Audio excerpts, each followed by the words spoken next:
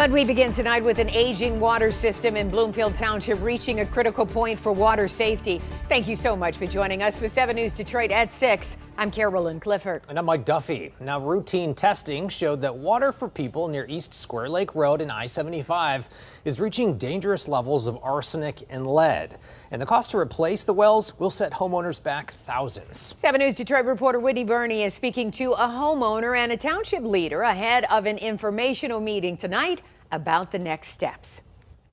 The aging wells in question were installed back in the 60s, but they've been giving this community problems for the last several years. If things are not sorted out soon, the state may have to step in and shut off the water source completely. Well, you buy a home, you expect water. Neighbors living on Marlboro, just off of Square Lake Road and 75 in Bloomfield Township, say they never imagined they'd be dealing with this. I'm concerned. I mean, I don't even drink the water out of the tap anymore.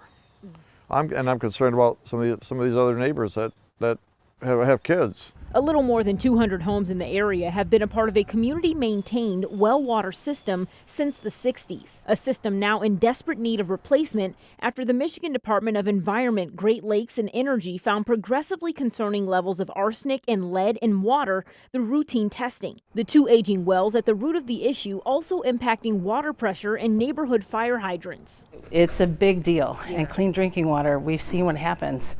After learning paying for the replacement privately would be too costly, neighbors went through a few rounds of petitions to get the township to step in. The plan now in place is set to cost each homeowner in the impacted neighborhood $24,000 over the course of 20 years. Well, the concern is you have a $24,000 assessment on your property, and that's not interest.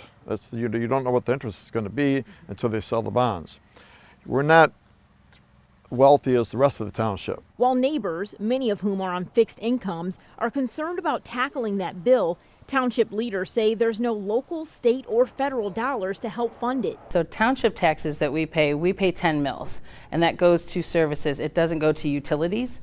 Water and sewer is a utility. So for example, I have a well at my house. I don't pay into the water system because I don't use the water system.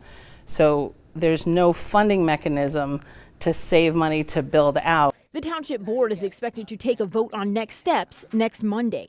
An informational meeting will be held tonight at 7 p.m. at St. Paul United Methodist Church. We'll have that information inside this article at WXYZ.com.